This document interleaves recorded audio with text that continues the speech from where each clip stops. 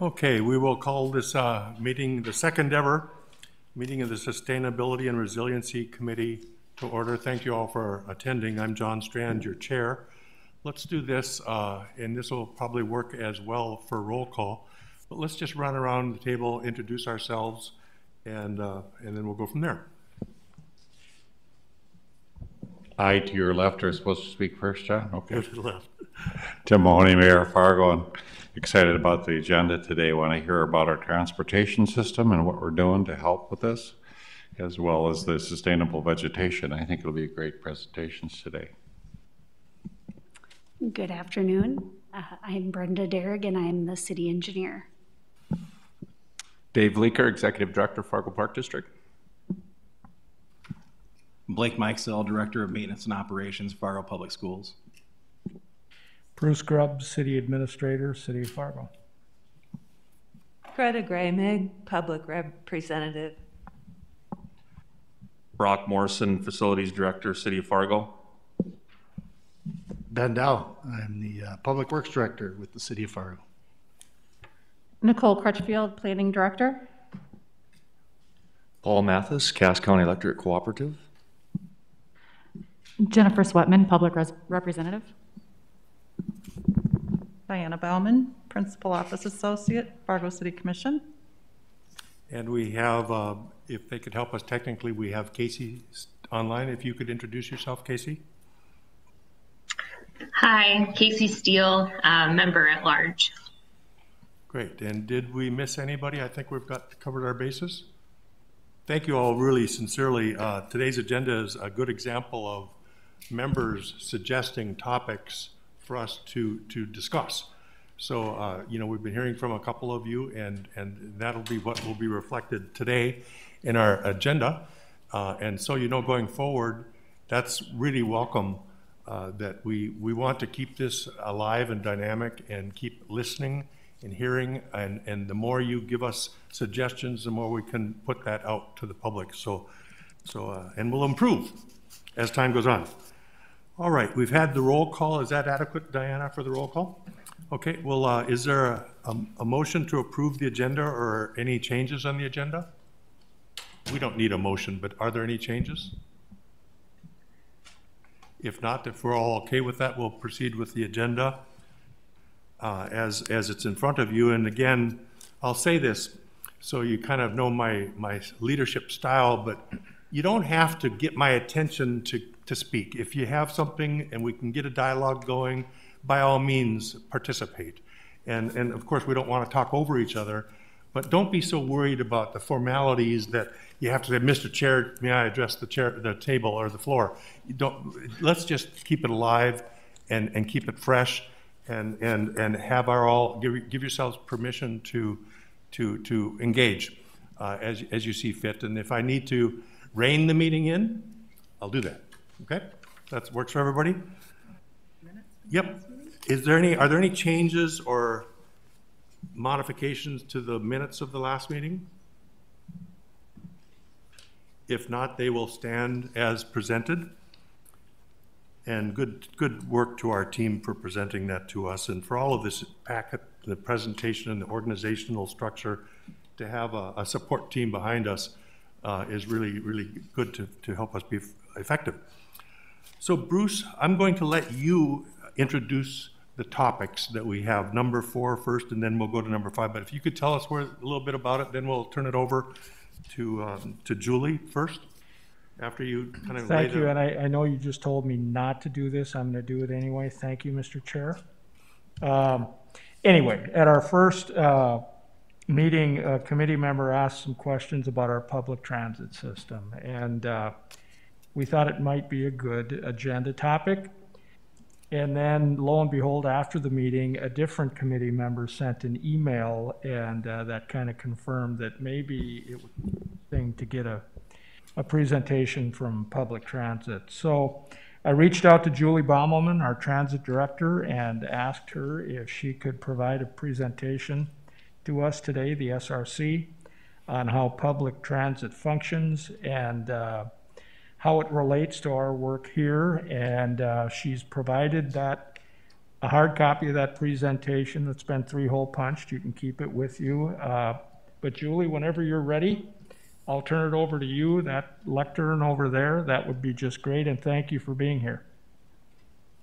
While you're walking up, Julie, to the podium, we really appreciate your being the first ever outside presenter Oh, thank you. at our committee. So thank you for being willing to do that. Oh, happy to be here.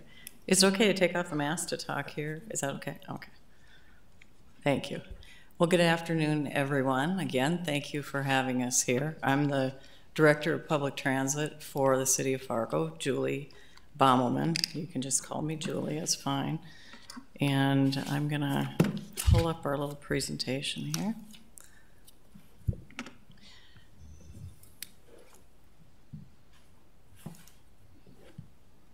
Okay, so when I was invited by Bruce to come here, I thought, well, let me do a little research on what this committee's about, sustainability and resiliency. And I thought, how does that actually relate to us in public transit? So I tried to put together what I hope is a good relationship between transit and what you're looking for. With that having been said, I certainly can answer any questions when we finish with the presentation. So again, thank you for having us here. I have with me Jordan Smith. He's our Fleet and Facilities Manager, so he's willing to answer any questions as well. So let's go to the first one.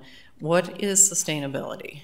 And it's not that I'm telling you this is exactly what it is, but at its core, it's a way to make our communities more livable and integrating and balancing economic, social, and environmental needs.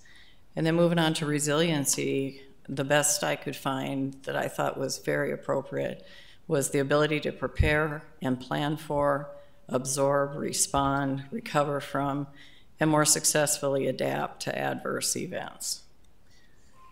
So we'll start with sustainability. It's about the practices that make good business sense, good environmental sense. For public transit, what does that mean? It means 3 main things: employing practices in design and capital construction, such as using sustainable building materials, recycled materials, and solar or other renewable energy sources to make our facilities as green as possible. It also entails employing practices in our actual operations, so service on the street that we have. Maintenance, as I was just saying with Jordan, is reducing hazardous waste. We want to increase fuel efficiency to the best of our ability and creating more effective and efficient lighting so that we have, that is actually happening in our 2 facilities. I'll talk a little bit more about that. And then we want energy efficient propulsion systems, which are part of the buses. And lastly, it's employing community-based strategies to encourage land use and transit-oriented development and design to increase public transit ridership and usage. Now, this particular slide, I slipped it in after I sent the presentation to Bruce. I do have a copy for all of you, 3-hole punched. But I wanted to bring up the GTC, the Ground Transportation Center. We are in the middle of a renovation there. We did phase 1, which was the interior of the facility last year. We are in the middle of phase 2. We're going to be kicking that off in May, and that will be the exterior of the facility. So when we were designing and going through what it was that we were going to be having done down there, we wanted to make sure that we did the best we could to be good stewards of not only the taxpayer dollars, but any sustainability efforts that we could put forward at the time. So we will have LED lighting throughout the entire facility, which, believe me, will be a vast improvement. And then what the exterior canopies, if you're familiar with the facility, we're removing the one on the north side of the building. We're reconfiguring a little bit the other 2 sides of the building, so that, but we're going to reuse the materials as we're going along and reconfiguring, so we're not being wasteful there. The new furniture that you'll be seeing outside is all done with recycled wood.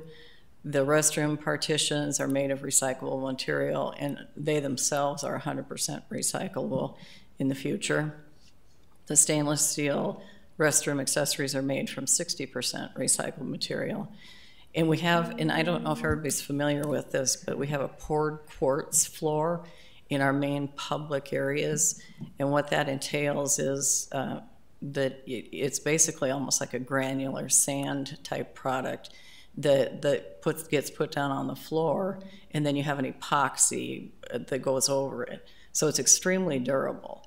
And in this case, it's also LEED compliant. So anybody that's familiar with what LEED compliance is, it's leadership in energy and environmental design.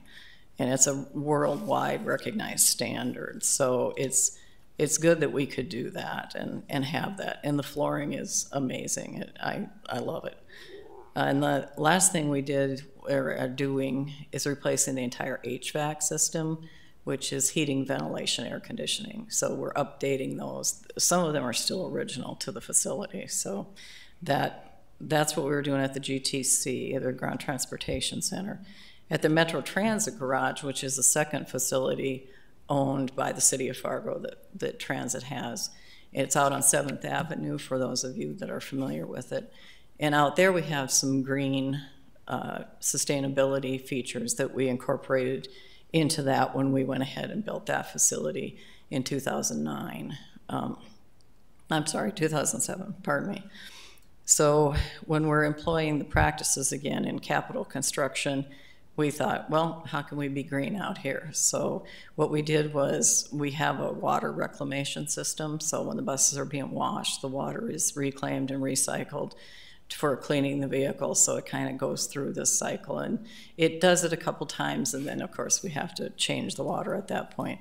There's radiant floor heating throughout the entire garage area, which is about 50,000 square feet, I think, thereabouts.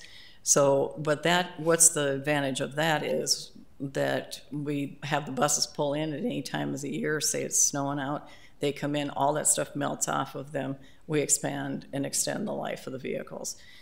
And our technicians love it, so they don't have to lay on a cold concrete floor, so that's another advantage.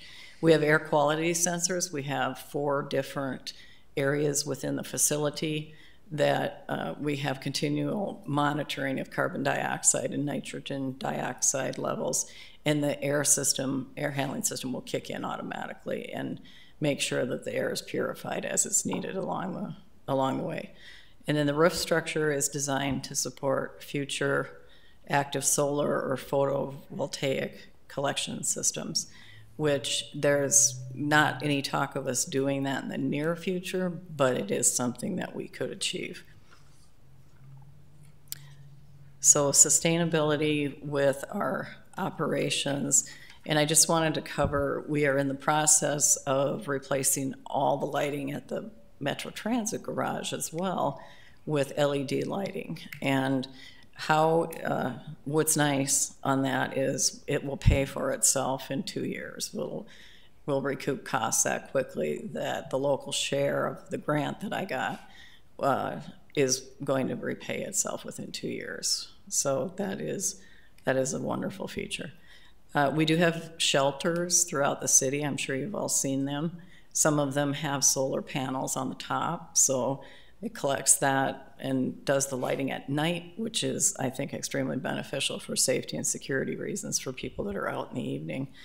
And we did invest in 8 hybrid vehicles.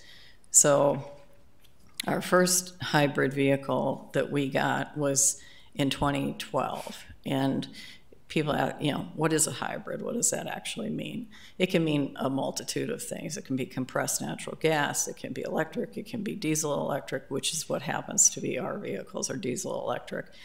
And the way that it works is very complicated to me, probably not to Jordan, but basically what happens is the electric part of it, the regen, goes up to about 35 miles an hour, and then the diesel part of the system kicks in and takes over. So I had Jordan run some numbers with our fuel efficiency on the hybrids versus our regular diesel. And currently, the snapshot in time, we're getting about 12% more fuel economy than we do with our diesel buses that we have, which is the remainder of the fleet. And I just wanted to point out that the local economy benefits from this as well. There were 21 local companies that participated or contributed to building these hybrids. Parts, OK Tire, but there were 21 of them that contributed. I think that's important when you're looking at local economies around the city. In your presentation, there's a slide that shows a little bit more detail on how the hybrid technology works. Again, it's a little bit above me as far as understanding the details, but it does do a nice job of demonstrating what actually happens with the diesel system out there, diesel electric system, sorry. So I'm just gonna real quick, those of you that know Mike Williams have probably seen this particular graphic in the past, but I wanted to do nationwide, and then I'm gonna scope it down to what does it mean for Fargo. So public transportation, it produces nearly 50% less carbon dioxide and nitrogen oxide per passenger mile. What's a passenger mile? It's somebody gets in a vehicle, it could be a bus, it could be your own vehicle, it could be a light rail system car, and it's from origin to destination, and when you reach a mile, that's a passenger mile. It's pretty straightforward. Locally, the hybrids that we were just talking about are equipped with an Allison EP system, which gets us even better than the national average of, we get lower particulate emissions by 90% and lower nitrogen oxide by 50%. And then if you're thinking about it and you're looking at this graphic, a single person using a bus can either take up those 4 blocks of traffic, those 4 blocks of cars. They can get on a bus, everybody fits on one bus, and this is talking 60 people.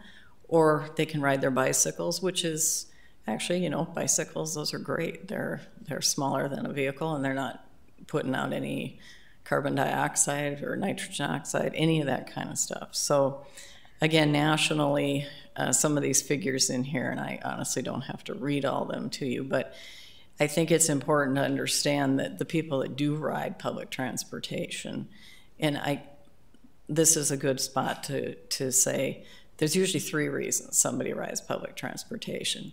They have to, they don't have a choice, they're transit dependent. It's a choice for them, then they just decide I'm gonna take public transit and leave my car at home. Or it could be a combination. Someone with a vehicle that drives, say, 3 days a week, they take public transportation 2 days a week. It's that dynamic. And I think it's important also to point out, and I know I get a lot of questions about people riding the bus and who are they? Well, the students here, the college students, make up 51% of our ridership. So that's the biggest group you're gonna see on board. The next biggest category are adult riders, so just your regular adults like all of us in this room. And then you have your people with disabilities, and then you have your seniors. Those are the main groups that usually ride our system. I think it's interesting to understand that. Again, just a few more figures on the greenhouse gas emissions. Is something that public transportation reduces. If we're using public transportation, we're reducing the fuel use on your average personal car. And we're saving on the greenhouse gas emissions that contribute to climate change, and we want to pay attention to that. In transportation overall, so you're talking personal vehicles, buses, trains, it doesn't matter what they are, any type of transportation is the leading source of greenhouse gas emissions, accounting for the 2nd largest portion after electricity. Now, when you break that down, it's personal vehicles that contribute to 61% of that greenhouse gas effect. Transportation, buses alone, they contribute 1%. That's through, and this is nationwide, is from this statistic. And when you have a rail car, we don't have any light rail around here, but generally that's about a 2% contribution to it. So I think it's important to understand personal vehicles definitely contribute to what's going on in our society and in our pollution contributions, climate change, all that rolls together. And I'm just going to jump to the next one here. So locally, what do we do here locally? Well, annually, and sometimes this figure surprises people, we run 44 buses any given day of the week, except for Saturdays and Sundays. And last year, I pulled the numbers for how many riders, how many miles, and how many hours. So we went 1.1 million miles last year with our vehicles. That's a lot of miles. And all of those miles that have people on the bus instead of out in traffic where a lot of us are or a lot of you are, then that eliminates that vehicle or those vehicles. And it is an important contribution to recognize. And we also ran over 95,000 revenue hours. That's a lot of revenue hours. But all that rolls up together to create opportunities to contribute to the sustainability and resilience of this area here. And that's just locally. So what did we provide for rides? 2 million about. That's a lot of rides where people, and then we provided another 54,000 on our paratransit system, which is the service for people with disabilities. And they ride those, you've seen them around, the vehicles that are, we call them cutaways. They're smaller than a large bus. But that's about 7,000 rides a day on average. That takes a lot off the road and gets a lot out of people's way for the transportation network.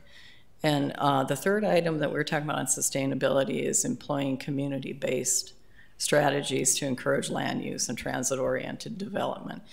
And I recognize that maybe locally that's not an option, a TOD, transit-oriented development. There's a good example in Minneapolis. It's called Haywood 2.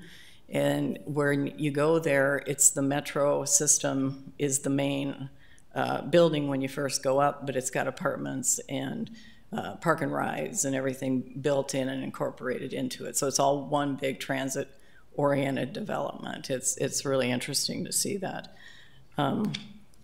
So there are a few more facts there. The one that I think is really interesting is for every dollar invested in public transportation, it generates from $4 to $9 in local economic activity. Well, you know, what does that actually mean? What is it? You know, how do we get that? Part of it is jobs that we're getting people to. You know, they're getting to their place of employment. They're turning around spending that money in the area, generally speaking. And when you look at that economic vitality, it's important for people to have that independence to go out, work, go to medical, go to school, whatever it is they do. But there is a ripple effect throughout the use of public transportation that sometimes gets overlooked a little bit. This is an example, just broken down a little bit, of the TOD I was talking about, transit-oriented development. It's just, it shows you how a more compact, densified area is more conducive to having people, you have shorter trips where people are going, maybe they don't need to drive, it's walkable, you can bike it, and you take a lot of the cars and vehicles off the road, where if you're not and you're spread out, you've got that effect of adding more traffic to the transportation network, which we all know what that does.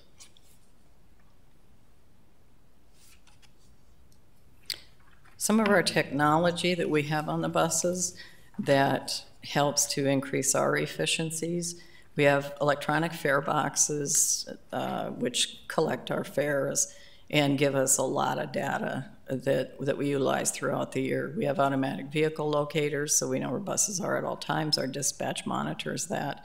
We have real-time data feeds, so if you go on your phone right now and pull up our app, it will, and you say, I want to go to, you know, let's say West Acres, you punch that in, it'll tell you where the buses are, how fast you can get there, and you can do it through Google Transit as well as just pulling it up in our app. It's very easy to do. Part of what we have too are the green light signal priority. We worked with our engineering staff on that. Brenda, I'm not sure if you were here at the time, but what that does is it does not give us preemption authority. We're not like an emergency vehicle. But what it will do is allow us to trigger the emitter, which is on every bus that we have, has an emitter. And it will trigger it so that we can extend the green or shorten the red as we're approaching an intersection. So we can make our on time and keep moving as we want to and keep our schedules, because people are counting on us to be where we said we'll be and when we said we'll be there. One innovation that I just can't tell you how wonderful this thing is. Fargo was one of the first transit agencies in the country to get this. It's called a Quantum. Q-Strength is a company that makes it. And what it is on every bus, we're required to have at least 2 wheelchair spots, or people with in-mobility devices need to be able to access public transportation and be able to be transported just as anyone else would. So these Quantums, they're like a little pod.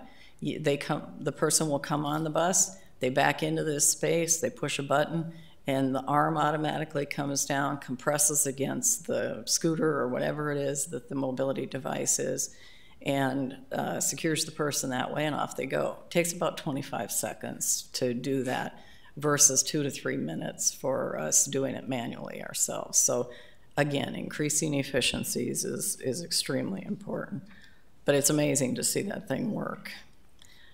One thing some of you may have heard of that is a very good economy of scale is our UPass program.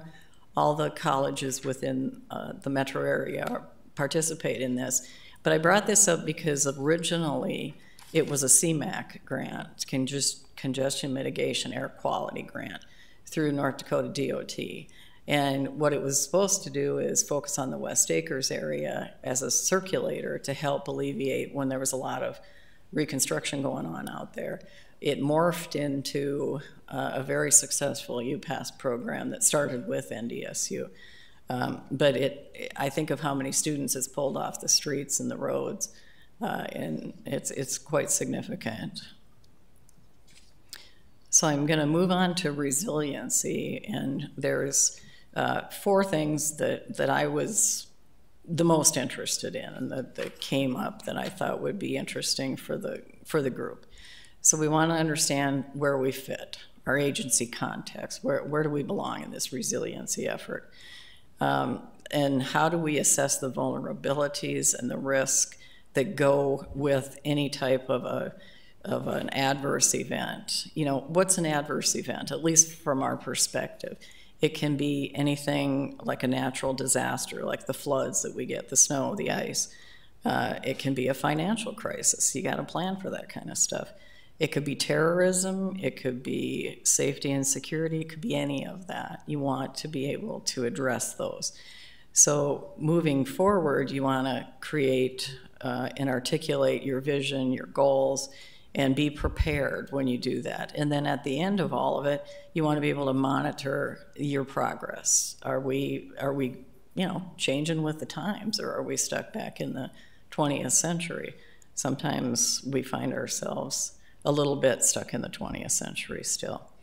So for number 1, again, we're just looking at enhancing our resiliency to allow better anticipation of these adverse events.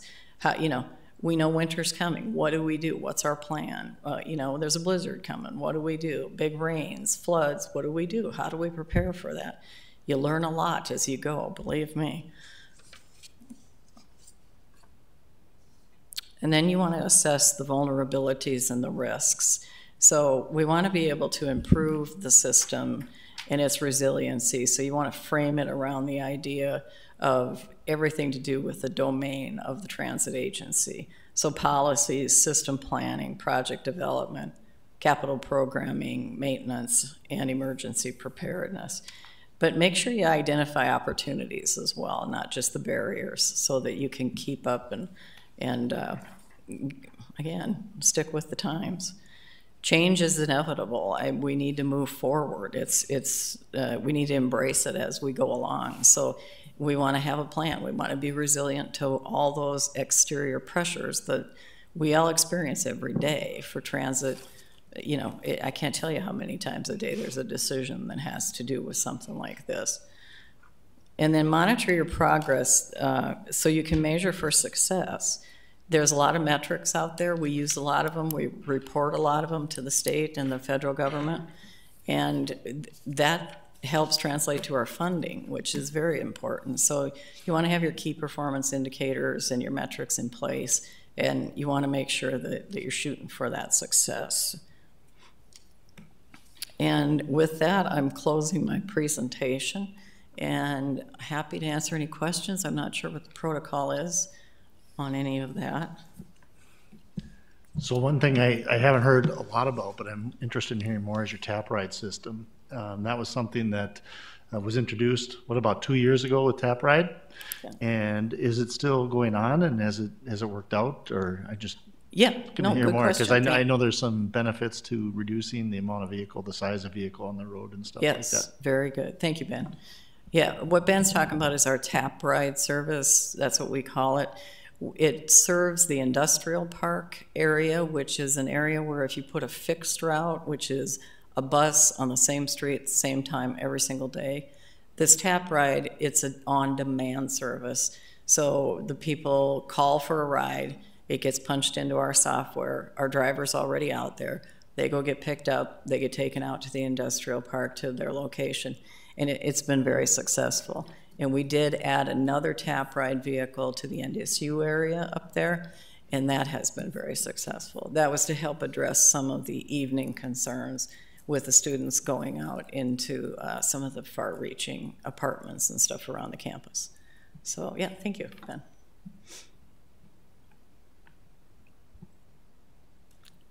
I was wondering, speaking of resiliency, how was the transit system impacted by the pandemic?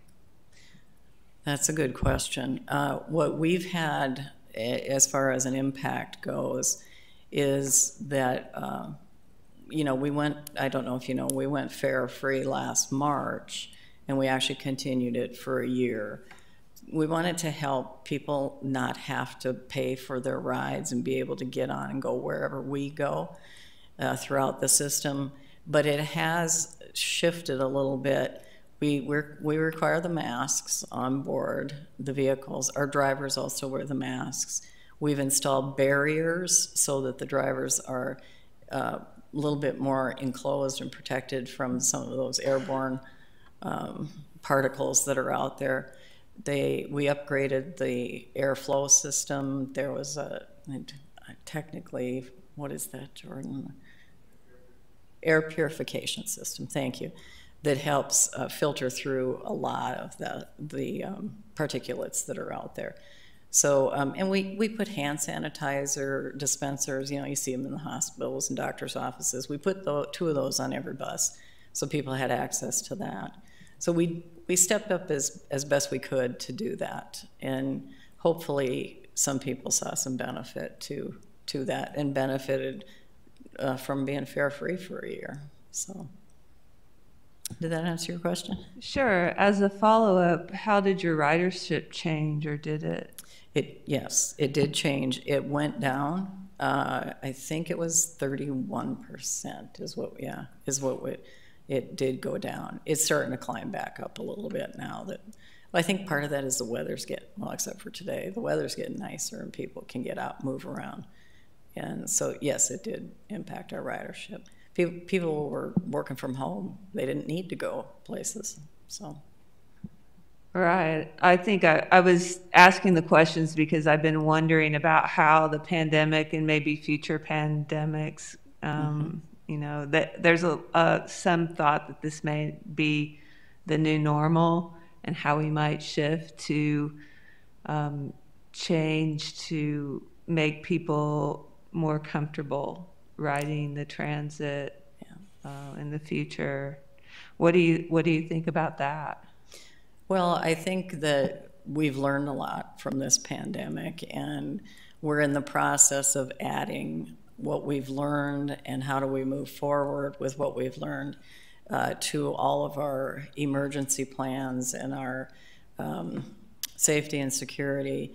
We report everything to, again, the federal government, so maybe that hones us in a little bit more on what needs to be done. But I feel like we're ready for any pandemic type situation that we've had with COVID-19. You know, nobody was expecting that. We learned as we went. But we definitely took lessons away from that we can apply to future events. Thanks, Julie. A couple of questions, only because I know I work with you on a close basis that might be interesting for the group. Sure. One was, I think the group might want to learn a little bit about some of the activities you're working on to get that choice rider. Oh, right, yeah. And then the other question I had is, it might be interesting for the group to hear how you're funded. I'm sorry, the last part? How you're funded. Oh, sure, yeah. Well, we'll start with attracting the choice riders. There's always been effort to do that ever since I've been here, and I've been here 23 years. So it's morphed over time, again, learning as we go. But we do a lot of outreach with social media. We have the Facebook presence. We have tried to make it as simple as possible for people to get access to our information and hopefully at least give us a try. We have events throughout the year where we will, for example, with Earth Day coming up, it's get your can on the bus. You can ride for one aluminum can, just bring it on. We collect those cans and then we donate it to Habitat for Humanity. So throughout the year, we do have, like I said, several events that we try and attract people. When the colleges are starting up, we go and we're at all the orientations, and I realize they're the students, but they are adults too, you know. So we do a lot of outreach with that particular thing, and we've had different promotions over the years. One of them was the zoo. They named their little red panda, Maddie, after Matt Buss. So we had a nice relationship there. It was a lot of fun, and we got to see the panda when nobody else got to see it. No, yeah, I mean some of those side effects that you get, but so those are the kinds of efforts we're making with that. And then as far as our funding works, what we get from the federal government is we have operating funding, which is a 50% local match to their 50%. So if we're getting $100 from the federal government, we're getting 50 of it, or I'm sorry, we're getting half of that from the federal government, half from the city of Fargo. So that comes out of the enterprise fund. It used to be general fund, but now it's enterprise fund. And then as far as capital goes, that is 80% federal and 20% local match. And we plan all that out. It's not like I walk into the budget team and say, hey, I need 10 new buses. That's all got to be projected in your capital plan, and it has to go through all the approval processes through MetroCog and the state and the federal government. But that is how we're funded, is 50-50 and 80-20.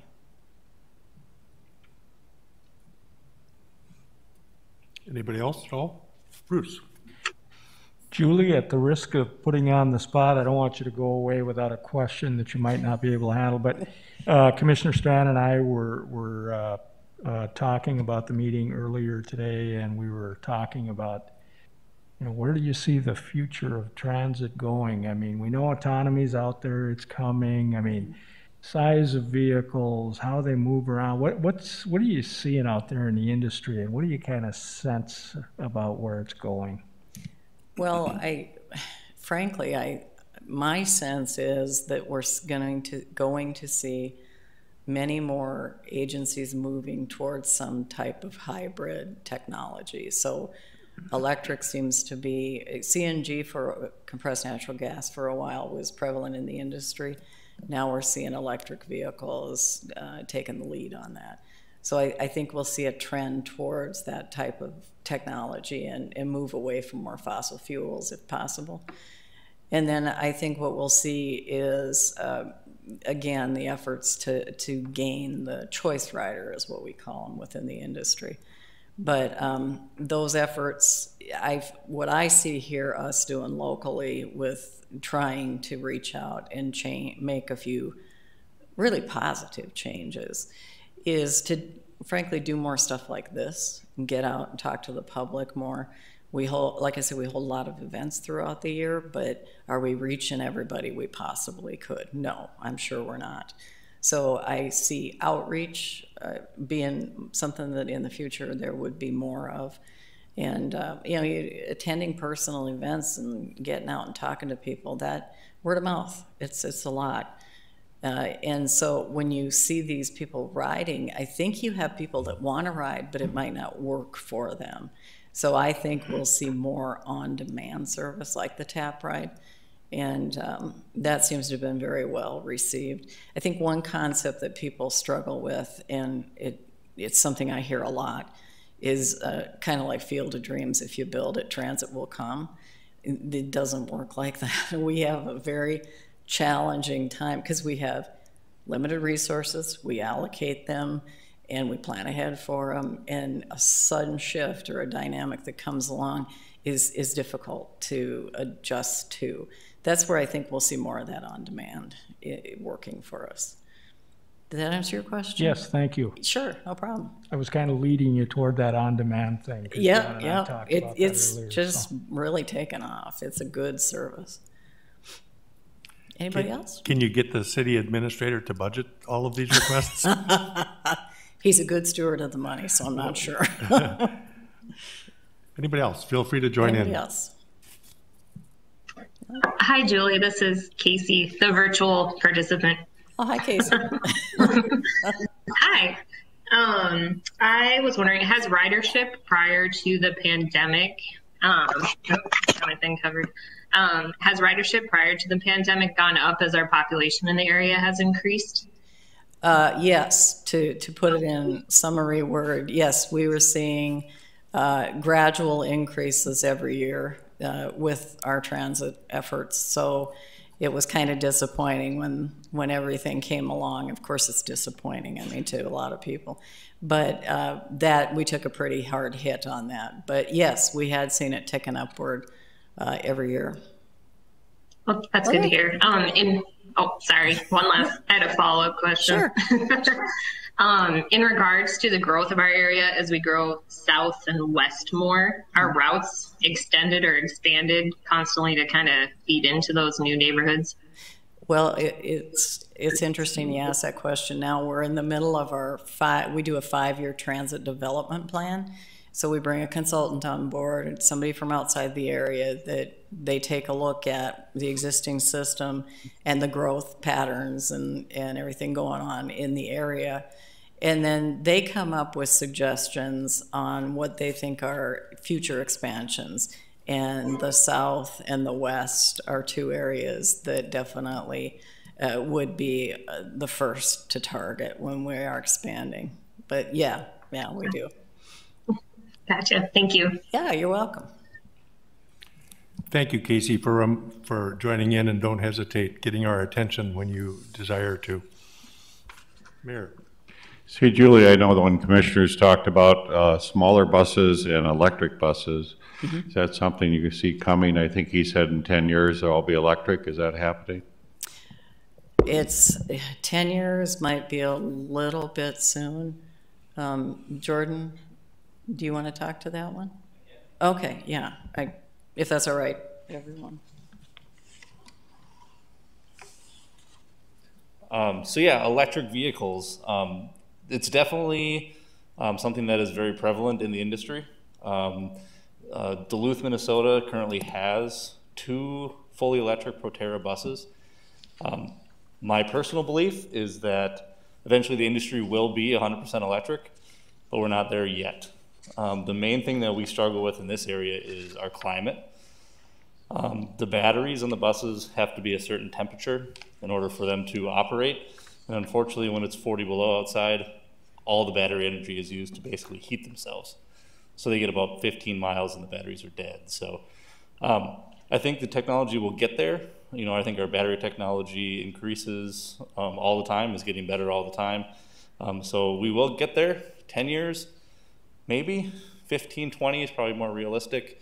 But it is definitely something that we look into. It's something that we're planning for the future as we build infrastructure now. So it will be part of our system eventually. Does that answer your question, Mayor? Well, I hope that answered yours, John, because you're the one who told me that was going to happen. But the other thing, in Europe, they seem to have smaller buses sometimes. Do we ever consider that smaller footprint on the environment?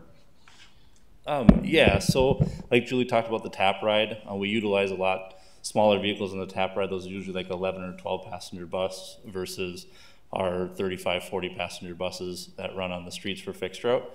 So as we move more towards that tap ride service, as the city expands, we would use smaller vehicles. Again, less maintenance costs on a smaller vehicle, less capital costs on a smaller vehicle, usually better fuel economy, stuff like that. So as we expand and use services such as tap ride, I would anticipate that we would have a fleet that would have smaller vehicles, yes. A question I'm curious about is integration with other government subdivisions. Like, for example, we have the school district here. And in the school district, if I recall, back years ago, had over $4 million a year that they spend in their transit program. And then they're buying buses and buying equipment. Then the city and we're combined with the multi-jurisdictions. Is there ever a conversation about how they intersect and how we can step up service and efficiencies across government subdivision jurisdictions? Commissioner Strand, the first part of those discussions started with the '09 flood, and we had the school district bring over quite a few of their buses, and at peak we had 33 buses running out of First Assembly. We learned a lot through that experience, that they operate completely differently than we do, and they have different rules and regulations. And the federal funding that we receive, it's actually one of their rules that we cannot do any school bus or tripper service that would be us as the public transit entity competing with private sector. So is there room for efficiencies? Yeah, I think there probably is. Would we be able to substitute our service for theirs or vice versa? Probably not. We want to make sure we are good stewards with our taxpayer money. Did that help? Absolutely. Okay. Yes. Do you guys still use biodiesel? Didn't you have some biodiesel buses? We used the fuel biodiesel. I'm going to let Jordan answer that one because we've stepped away from that a little bit. Yes, we no longer, at this moment, we're not using any type of biodiesel. We had used some in the past, and this was before my time, from my understanding, it was causing issues with the fuel systems in the vehicles. So we discontinued the use of any biodiesel and haven't gone back to using any at this time. Yeah. Anybody else? Greta, does this, I think you had advanced this topic to the committee. Thank you for doing that. Does it, have all your questions been answered? You may not have an answer to this, but do you have a figure for the cost per passenger mile for the system? We do. It comes out in our federal report every year. I honestly don't know it off the top of my head, but we do have that information. We have it per mile and per revenue hour, and we have it broken down by route. Some routes it costs more to have the service there, so we have a cost per mile for every route. But I can certainly provide that to this group in the future. I just don't have it off the top of my head. I'm sorry. Do you know how it compares to a metro area like Minneapolis? As far as our cost per mile and your cost per passenger mile. It's pretty comparable to what their regular transit on the street, not looking at anything else. It's pretty comparable to what they have, yes. Julie, I'm just curious, I often use the phrase referring to a magic wand. If you could do anything you wanted to transit, to the whole paradigm of the services that are provided, what are some of the things you would think you'd do? Excellent question. You know, for 23 years, I've always thought, let's go fare free. You know, we tried that out, and it was successful in a lot of ways.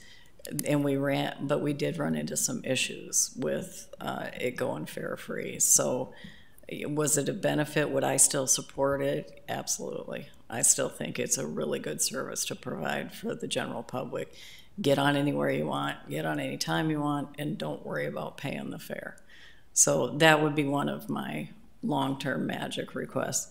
And actually, another one would be to have us go to the electric buses. I think even though they haven't perfected the performance in our climate, I think they will. It's only a matter of time, and I'd like to see that happen.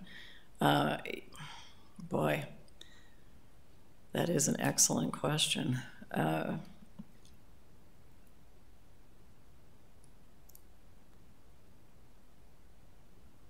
I can't think of anything else off the top of my head. I know it's there. I just can't articulate it. I'm sorry. Don't you remember that one thing you wanted is electric bus that was a circulator downtown so people get on and off the summertime? I think you had that idea one time. We did, yes. And it wasn't electric, but we did incorporate that, the Link FM. And, you know, during events like the street fair, that was the most popular thing there. I mean, we could barely transport everybody that was getting on that. And I don't think people utilized it the way we intended it to be utilized. It was unfortunate, but it was to connect the two downtowns, you know. And I think we were ahead of our time on that one a little bit. Really great presentation. Is there anybody who has any final comments or discussion for Julie and her team? Jordan, anybody? Greta, thank you for bringing this topic up. Julie, thank you for presenting to us. Did you create this all for us? Yes. It's good to see us in the context of what you do. Yes. Now let's think about going both ways in life. When we have topics that connect to transit, or when you have topics that connect to sustainability and resiliency, let's leverage each other's support and advocacy and visions so that we can get wherever we're going better and faster. Thank you. That would be great. Thank you very sincerely. You have a great team of people. All righty. Okay, thank you. Nothing else for Julie while she's wrapping up? Okay. Bruce, you want to go to the next topic? Yeah. If Jennifer doesn't mind kind of a clunky introduction, I'd be proud to do that. This also came up at our first meeting. I recall Jennifer mentioning her research into sustainable vegetation, which I found very interesting because obviously the city's involved with a lot of property acquisition, flood buyouts, Main Avenue reconstruction, you name it. And so we oftentimes have to restore and establish vegetation on land. And talking with our city engineer, Brenda Derrick, about that a little bit, you know, maybe with some pointers, we could rethink a little bit about how we reestablish vegetation on city-owned property. And I recall one point in my life, somebody told me that, hey, Bruce, your plants would be a whole lot healthier if you'd talk to them.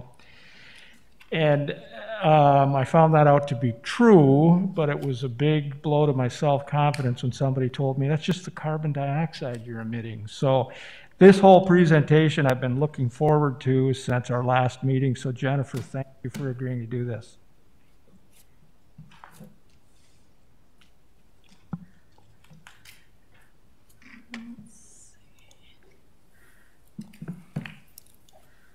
And Jennifer just had her COVID shot just moments ago today, so we're glad you're able to be with us. And technically, we should probably call you Dr. Sweatman, if you're okay with our cordiality here. And if you like, you certainly don't have to.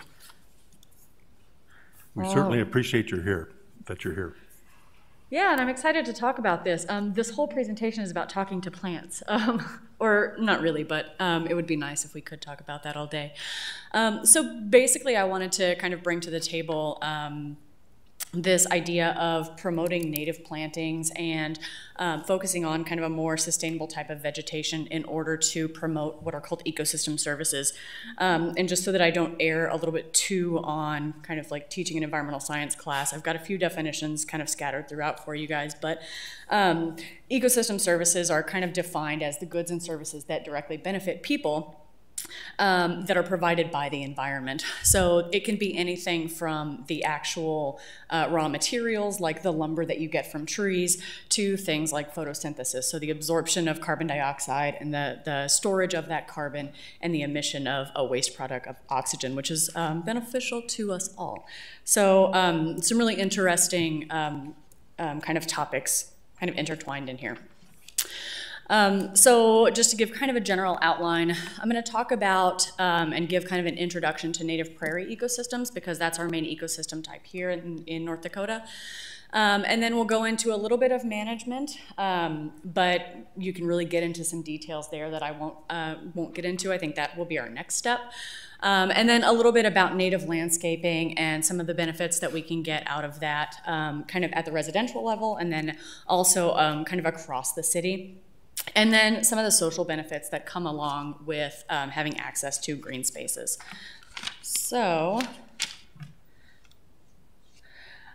this was brought up last month, I guess, by Mayor Mahoney with regard to the levees that are going to be created in association with a diversion project. So I'll be talking about that a little bit. But there's also the embankments as well. So both of these areas would be great, or would be potential areas that would support kind of native vegetation.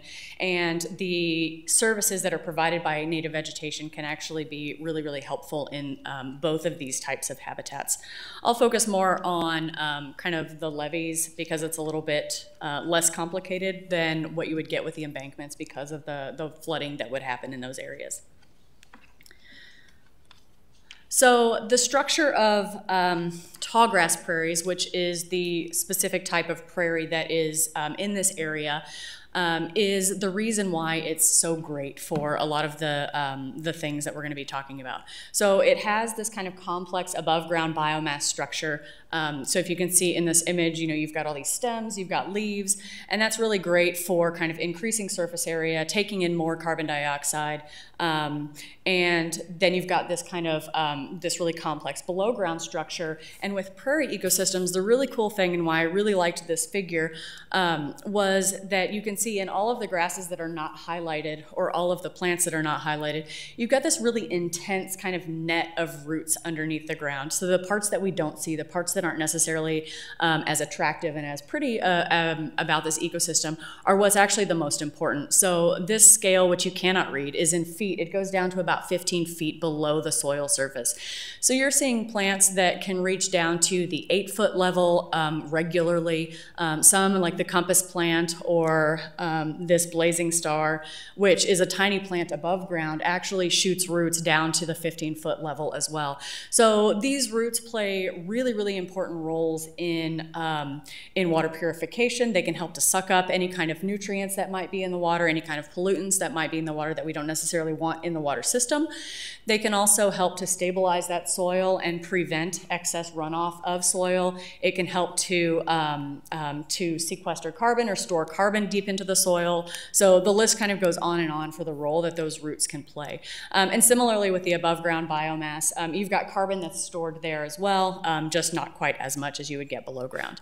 And just for reference, that yellow highlighted area in the center is Kentucky bluegrass. So this is what most of our lawns is kind of primarily consistent of. Very short above ground structure, very short below ground structure. So you're not getting much in terms of ecosystem services out of this, this type of grass that we're kind of planting everywhere. In terms of carbon sequestration or carbon storage, So we mentioned photosynthesis, and just to give kind of a brief review, if it's been a couple years since we've kind of gone over the topics, it's where plants will take up carbon dioxide from the atmosphere. They will use that carbon dioxide to produce sugars for their own physiological processes, but then they'll emit oxygen as a waste product. You can actually visualize this in your prairie ecosystems. Here in this picture, the dark black soil is that very rich organic matter. And so there's a lot of carbon kind of stored in there, and it's a really great kind of strong soil, a very, very rich soil, and supports a lot of life. Next to it is soil that has been used in, it's been cultivated, so it's been used in agriculture for a bit. And you can see kind of the depletion of some of that organic matter beneath the surface. So grasslands contain all kinds of different species, grasses being kind of the big one, as you can imagine, being called a grassland. But they also have shrubs, so small bushes, and some forbs. And forbs are the flowering species that we tend to see used quite a bit. They play that really important role in capturing carbon and burying that deep down into the ecosystem. In terms of kind of comparisons between other types of ecosystems, your tropical and subtropical forests are kind of your top notch in terms of capturing and storing carbon. The thing with, and then your tropical and subtropical grasslands are next in line. And it's hard to see these numbers, but this is in gigatons of carbon. And here it's about 550 gigatons of carbon a year by tropical, subtropical forests. And then we're down here at 184 gigatons. Translation, a lot of carbon is being stored, but maybe not as much as your forested ecosystems. That being said, your forested ecosystems store most of that carbon above ground, whereas in your prairie ecosystems, it's below ground. And that actually provides an advantage, going into kind of a future where wildfires are more persistent and maybe a little bit more intense. With increasing prevalence of wildfires, you're going to see more of those trees burning in, say, California, which is on fire every summer. We've had some relatively close fires recently. All of those fires are going to be releasing carbon dioxide, but it's going to be, or releasing carbon, but it's going to be stronger in areas where that carbon is stored above ground.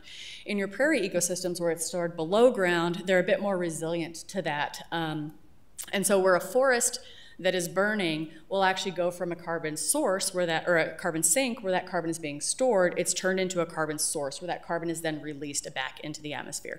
So not necessarily a good thing. You'd see the same kind of response in a prairie, but not to the same magnitude. And most of that carbon that is stored will remain stored. So kind of a benefit there. Plus, it's our native ecosystem, so it's more resilient to changes in the climate. It's more resilient to droughts and things that we would expect to see moving forward. So tallgrass prairies also support a lot of biodiversity. I mentioned the types of flowering plants that are found in a tallgrass prairie ecosystem. Of the vegetation that's there, you get about 80% grasses, 20% forbs. There are trees and more shrubs and succulents and things like that, but these are the dominant two kind of major groups. And there are hundreds, 500 or 600 different species of grasses alone that can be supported by this ecosystem. So it's a really, really diverse area. This kind of intense foundation that's created by these plant species can really support a lot of wildlife as well. So for mammals, you get a lot of kind of your iconic species, your charismatic megafauna, if you will, where you'll have something like deer or foxes, different burrowing species that can also help to kind of aerate the soil, ground squirrels and things like that. And snakes and amphibians, if you're interested in herpetiles, then those guys are also found in these areas. Another important connection to grasslands are through birds and what birds are kind of living in these areas.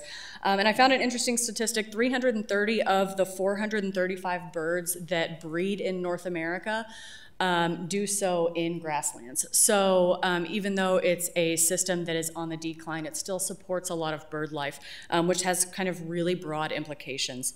So some birds require this kind of habitat in order to survive, and if they don't have that, then we're looking at a pretty stark decline in them as well. Insects are probably, or are the smallest and most numerous of the animal life that can be found in your prairie ecosystems. And this includes your important and sometimes iconic pollinator species like butterflies and bees, wasps, and others. So similar to the different birds that require these habitats, there are different types of plants within these habitats that some insects require. One good example and kind of a classic example is the monarch butterfly. They love their milkweed, and it's really important that they have access to that. And that's one of the kind of more prevalent plants that you'll find on a prairie. So the current status of the tallgrass prairie ecosystem across North America is not looking so great. Because of the rich soils, we started to kind of farm it very quickly because it supports crops and it feeds people. So there was this interesting balance in the early 1900s between growing food to feed and support our population and kind of mowing down these grasslands. And now we have about 4% of the total in North America remaining. I've seen estimates as low as about 2% of that. And in this map, the light green is the historical tallgrass prairie kind of range. And then the dark green is where there are actual remnant prairies. So these haven't been converted to grassland or to cropland and are still in use as a prairie today. In the northern region, so in our general area, only about 2.5% of that tallgrass prairie ecosystem remains. And you can see here that most of that is up in Canada, and then probably more so in Minnesota than we have in North Dakota. In our defense, we only have a little sliver of tallgrass prairie, so we're holding on to what we've got a little bit. In general, North Dakota has seen a 99.9% decline in grasslands. That kind of puts us on par with Iowa, which also has seen a 99.9% decline. And this, just to connect this to the impacts that it can have on wildlife, the grassland bird species, 720 million grassland birds have been lost since 1970s. And that's largely attributed to the loss of the ecosystem that supports them. And since meadowlarks are so important in this area, 75% of meadowlarks have been lost since 1970 as well. And we're starting to see kind of an even more stark decline in their populations as a result of kind of the continued conversion of what is left of this ecosystem. So this is North Dakota. This is just to show the prairies and where it does exist still here. So we're talking specifically about the tallgrass prairie on the far right-hand side. And the green dots or green spaces, again, are where you would see remnant prairies and where that still exists. As you go further west into your kind of mixed grass prairies, you see more and more of that prairie that's still intact. And then some kind of prairie-like areas within the Badlands are also still intact.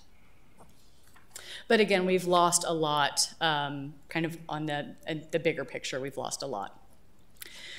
So all of this ties into kind of the economic benefits. In 1997, there was a study published in Science that where an economist took these ecosystem services, things that we understand a bit better, like raw materials and recreation, and converted that to kind of a cost. So how much are we willing to pay for those services?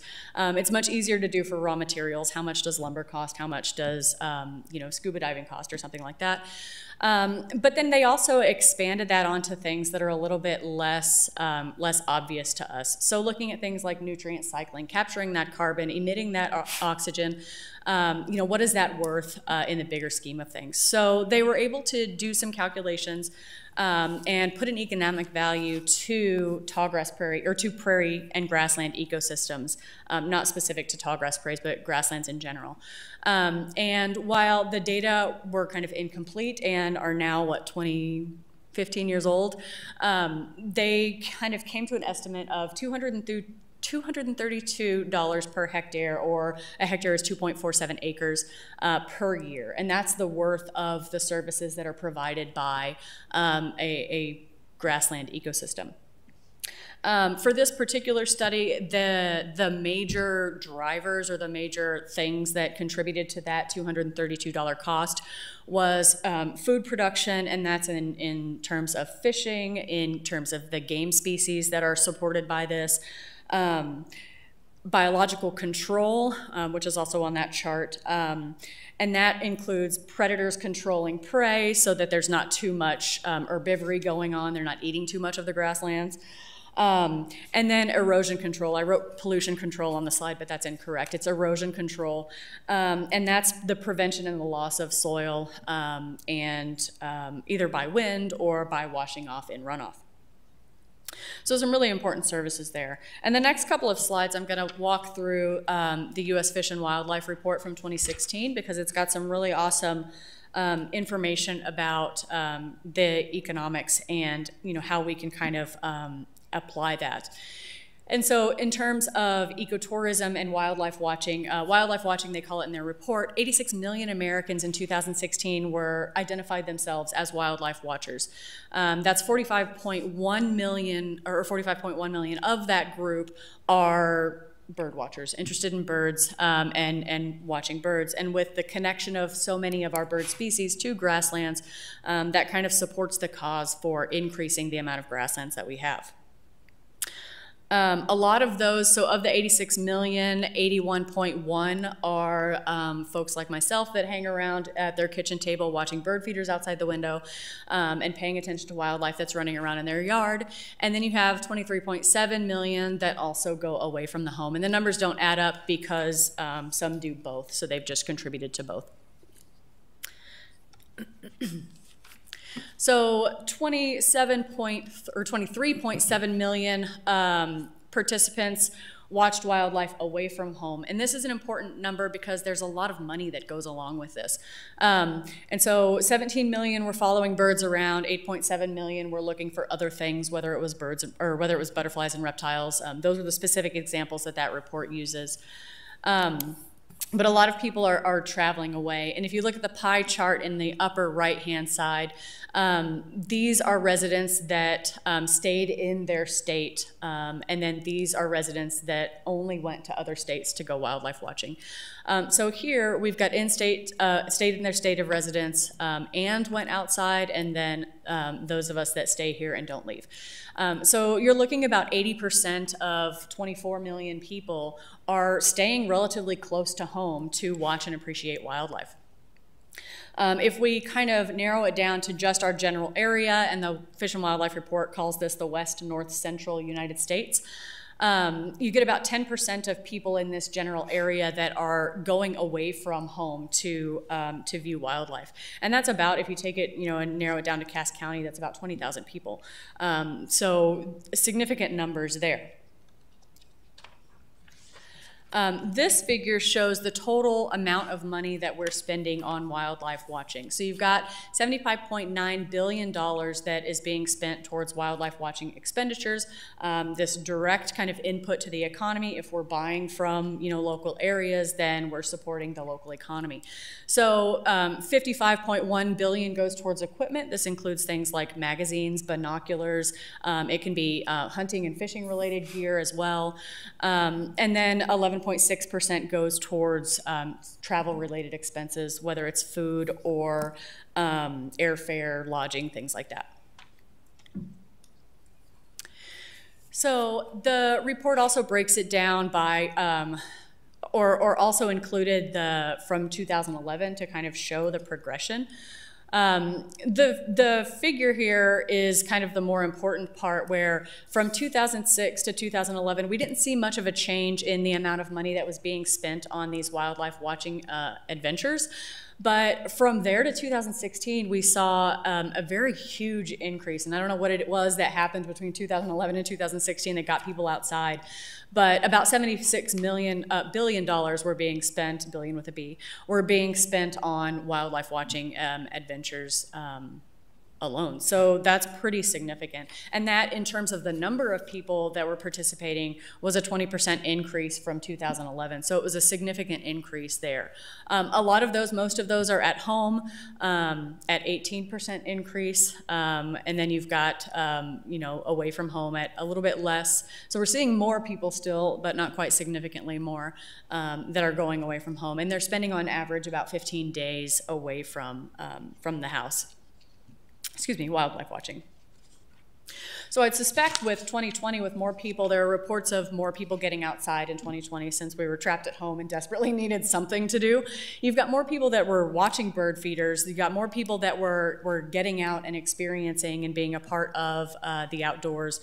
So I'd expect to see some of these numbers kind of increase in their next report that hopefully will be out in the next year or so. So we've got some local examples of some prairie restorations, or prairie reconstructions is what they technically are, in our local area that are really, really important and significant. So a project like planting the diversion, for example, is going to be what's called a reconstruction. So you've got an area that's been very, very heavily impacted by people, and that is going to require a lot of management practices in order to kind of make it something that can support a prairie again. So we'll plant native seed mixture composed of multiple prairie species in an area where that land has been very significantly disturbed. This can also kind of count towards, you know, private properties if you're kind of reconstructing a prairie on your private property, or having a pocket prairie or a tiny prairie on your personal land, you know, in town, for example. That would still be kind of a reconstruction. So a lot of examples in town that are really successful is, and my favorite one to talk about, is the Urban Woods and Prairies Initiative. That is a collaboration between the City of Fargo, the Fargo Park District, and Audubon, Dakota. And this is the buyback program that we were talking about, that Bruce was talking about a second ago. Basically, prairies were reconstructed in urban sites where the residences consistently flooded, and we ran into issues with that. And so the homes were bought back, the structures for the most part were removed, and then the prairie was restored or reconstructed on those areas, or woodlands if that's the ecosystem type there in particular. So these urban woods and prairie sites can be quite large. The numbers are really small, but Oakport Prairie has 113 acres. A lot of the other ones are you know, there's one as small, I think, as 8. Here's 6.3 acres, but then they're usually 20 to 30 to 40 or so acres. So these are pretty substantial chunks of land within an urban environment that have been reconstructed and rebuilt as native ecosystems. In terms of wildlife watching, and to connect it to some of the previous slides, this site in these images here, so this is Forest River. It is this red dot down towards the bottom. This is Forest River Park. It's one of my favorite places to go. This is actually my son. He basically learned how to walk out here. But it has a prairie and a wetland ecosystem. It has woodland habitat. So it's actually, because of the diversity there and the level of restoration that's been done there, it supports a lot of bird life and is one of the most popular areas in the Fargo-Moorhead area for birding. So let's see, 207 unique bird species were identified in this park last year. And that's data from eBird, or have been identified in this park in general. And that's information from eBird. So birders will go in and they've got an app and they'll just mark that they've seen this bird. Fargo puts on Frostival every year during the winter months, and they host a winter birding festival as part of that. 2 years ago, so in 2019, about 15 people attended the Winter Birding Festival. In their defense, it was brutally cold that year. I didn't even go, so the numbers might be artificially low, but we'll keep that in mind. Last year, about 40 people attended, and this year about 70 people attended. So even if you throw out that really cold year, we're still kind of seeing an increase, and we're hoping that trend kind of continues. Yeah, so this is one of my favorite sites. This is a fox. There's an old foundation out there where we found a fox den last summer. And so there were 3 or 4 fox kits that were kind of hanging around. We snuck up on them accidentally, and they this one stayed and hung out for a couple of cell phone photos, and then the rest of them kind of took off. But it's really cool to see that level of organisms being supported in these areas that, just a few years ago were residences. At I think, smaller scale and the more residential scale, Cass County Soil Conservation District has been doing, has kind of initiated working with some local residents to plant small or pocket prairies on their property, to do some native plantings and seedings on their property as well. So another way that can be taken, that native prairie plantings can be taken into the city and increase that wildlife watching kind of aspect. So those were some successful local examples of things that have been done already. There are also some local guidebooks that have been put together by folks that are associated with the Fish and Wildlife Service and NDSU on how to implement these management programs, how to plant a prairie, basically. And so I won't go into the details of it by any means, but there's a local guidebook that I think would be really helpful for kind of the reconstruction of the prairies around the diversion project itself. And it's a 6-step process. The first would be setting your goals so that we don't waste our time and just kind of jump into things without fully understanding the ecosystems and determining what objectives we want to get out of this area. But also site selection, which we kind of got that figured out. Preparation of the site, so how do we prepare the soil for seed and things like that, seeding, management, and then management actions and then evaluation. That doesn't mean that there aren't going to be challenges with managing these sites, which I'll get into. I totally tried to skip ahead of myself. So you've got reconstruction of the prairie, but these are also great sites for outreach and education. You could get school groups out to plant seeds, to plug, to collect and harvest seeds so that we can kind of keep the cycle going of regenerating our own prairies. These are actually images from, this is my Ecosystems and Human Influence. It's an introductory environmental science class where I have a lot of students that are non-science majors that are taking this because they have to. And they say that they take this class because they like the field trips. That's a direct quote. That's not my extrapolation. But they enjoy being out and learning about kind of the connections that we have to nature and learning about the complexities of nature that you don't necessarily see just kind of walking by. So this is them kind of out there looking and understanding and observing. And here I have a group of incoming freshmen, so first semester freshmen that are taking a seminar with me where we talk about the impacts of humans on the environment in a non-scientific way. So just some general information for them to kind of increase their appreciation for and understanding of the environment and our role in it. And here they're actually volunteering with Audubon Dakota to collect seed that they would then use in kind of maintaining some of these urban woods and prairies. So this is Forest River here on the left, and you can see the river in the back. And then this is Ponte's Prairie, and the river runs around, kind of around there. So hunting and fishing is also supported at these parks. The Forest River allows for bow hunting of turkeys in the area to help to control the turkey population.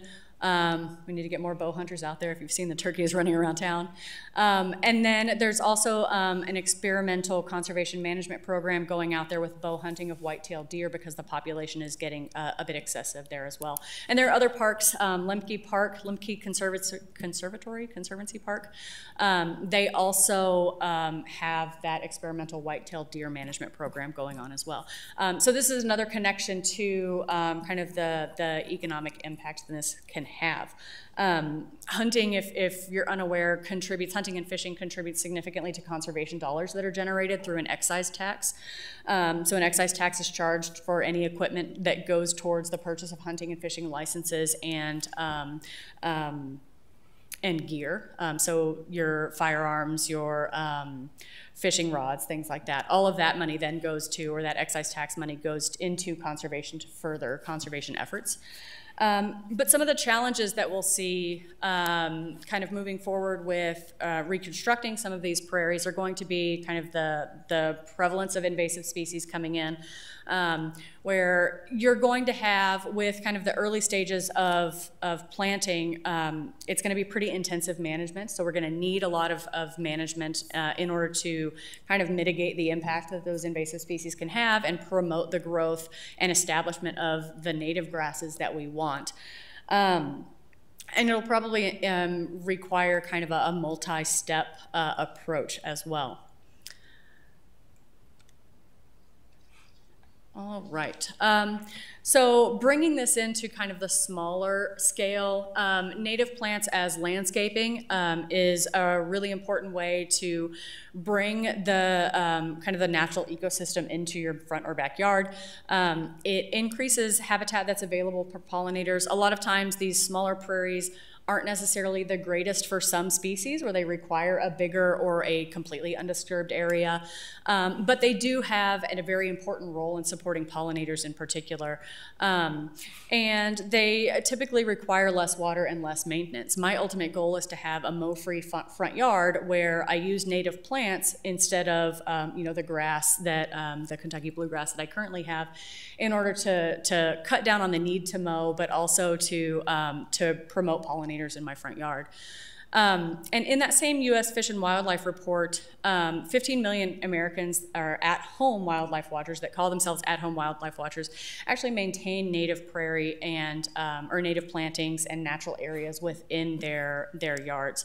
So this is kind of an important way that we can bring this home. And this has been kind of facilitated in some areas. Minnesota just had their Bees to Legumes program, which I think was a pilot last year or the year before, where they would pay people to or subsidize the cost of native plants in order to promote the planting of more native species in yards.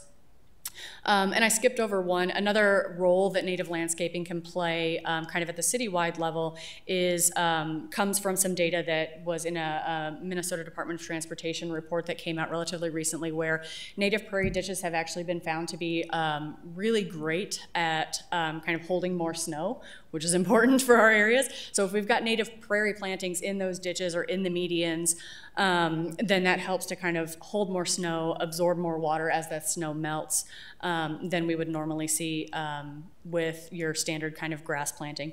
You also don't have to mow it except for kind of the shoulders for safety reasons, but that helps to kind of minimize the amount of maintenance that's needed.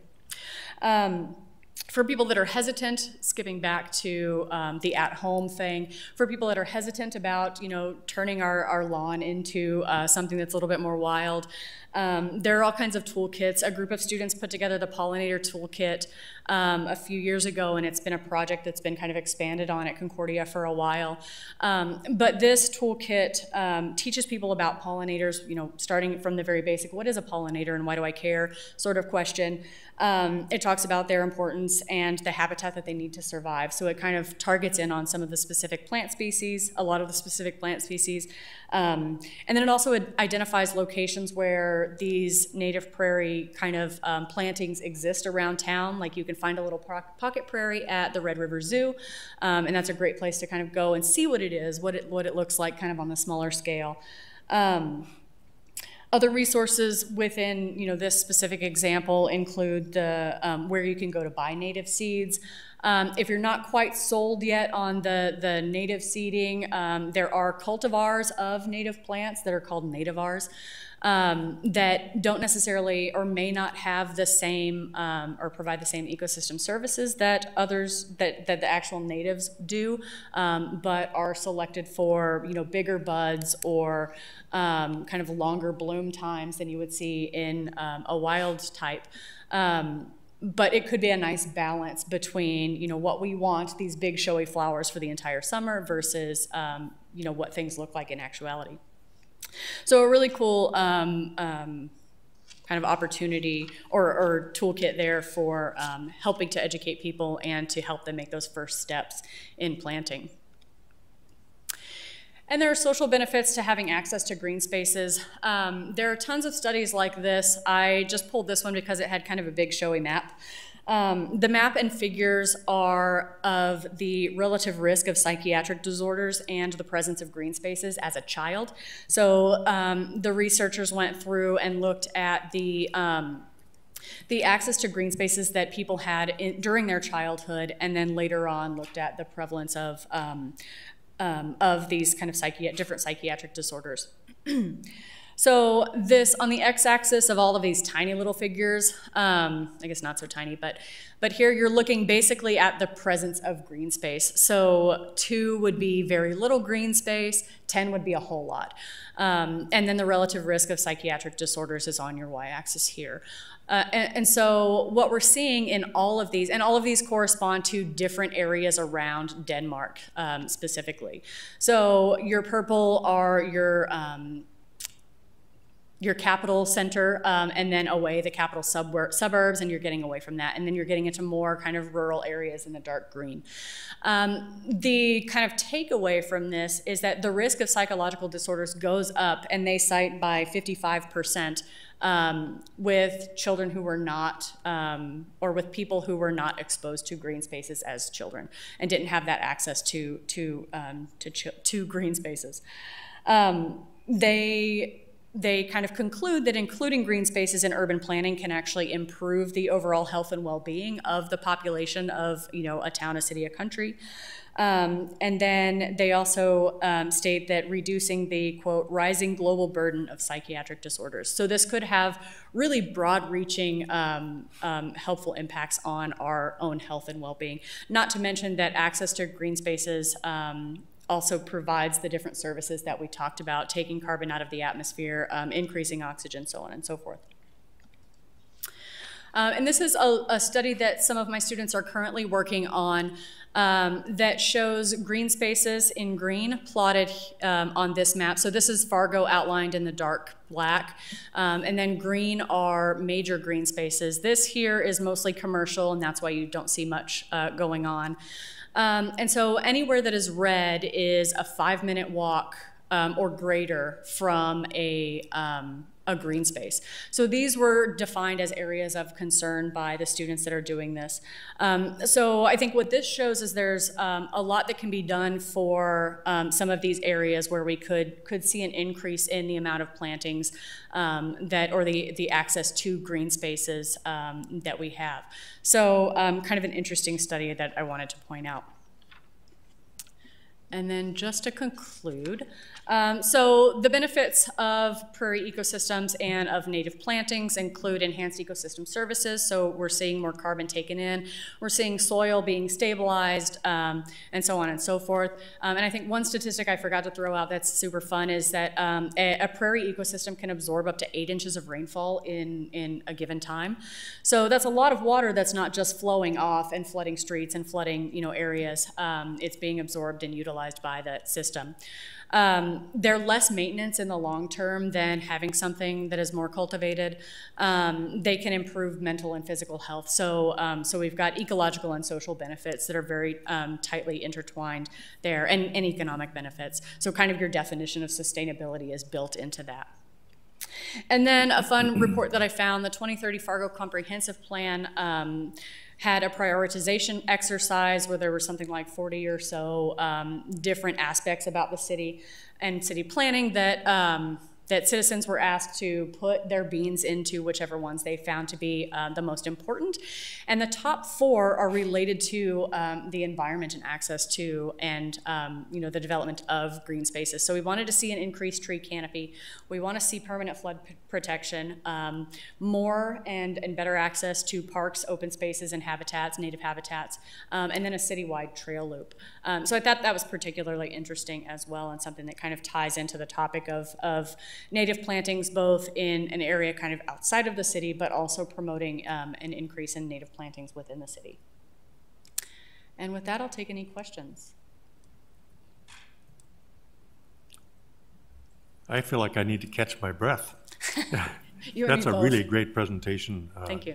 Be great. Who would like to, Mayor? Ben, are you starting to think of what you got to do now? Well, I think we are doing a lot of these things as things are becoming available, especially with our flood buyouts. We're working through those last holdouts that will allow us to move down into that river corridor and allow it to restore to natural habitat. We're even this week, over the next 8 days, starting Monday, we're doing tree planting. Our crews are planting about 1,400 trees over the next 8 days, and that's boulevard trees. So those are all important things. And then we do reforest the red. We have a lot of sponsorship and help with that. We go along the red every year and do major tree planting with the many different businesses and charity organizations helping us do that every year. And so there's many things taking place. Some of the things that we do need to probably do a little better is some of the planting of or restoration to the prairie grasslands. A lot of times we let it just move back on its own and grow, and it's not the right species of grasses or plants that we need to have in there. And some of the things I've been reading over this last year is about pollinators. And one of the things I've read most of all is the significant decrease in milkweed, and their habitat is going away, and that's one of the #1 issues that's causing our pollinators to disappear as well. So we have some nice canvases that are developing across our city along our river corridor that we can probably do some of that stuff. But we have to work hard to pick the right species to go in the right place, because one challenge we face with the river corridor is those noxious weeds.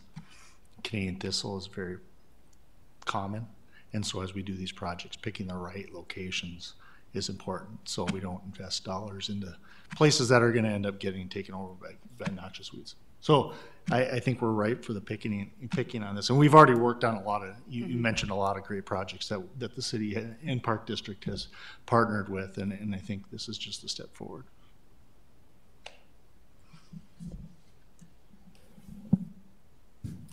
Go ahead, Gunnar. I have a question about the yard. So say I want to turn my prairie into, or my yard into a prairie. Can I even do that in Fargo?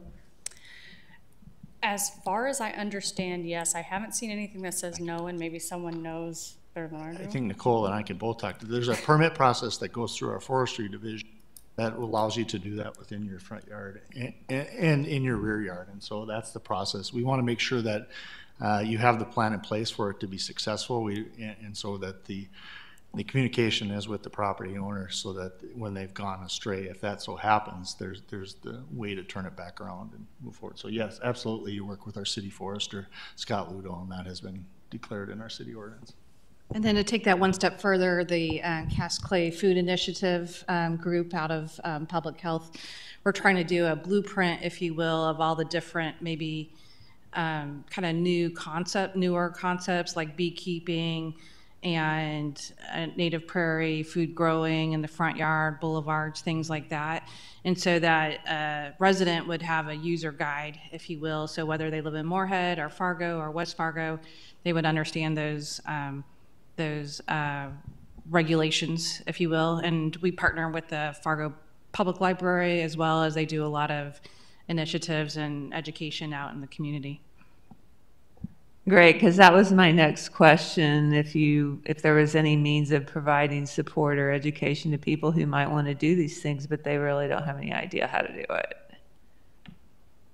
Could be kind of daunting. Yeah, I think with the public library and Fargo Parks, between those two, they do a lot of community outreach. Can there be more specific targeted? Perhaps, those two organizations do it based on their own initiative. So has anyone done it?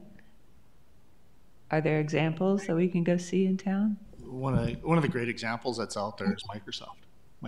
In front of Microsoft, that's one of our largest permit holders as far as for a prairie restoration project that's gone place. But we have multiple other players within the city limits that have gone through the process and pulled permits. And then that also addresses, if you get a health department complaint for, letting your stuff grow over 2.5 inches, then that addresses that and allows you to keep moving forward. So there is players out there taking part in this. On the other side of Nicole's stuff, I'm not sure. Yeah, absolutely. So Cass, the Soil Conservation District has initiatives along with River Keepers where they do some targeted sites around. There's one in my neighborhood that I've been watching just out of curiosity. And then we have many projects that we do collaboratively, the Fargo project.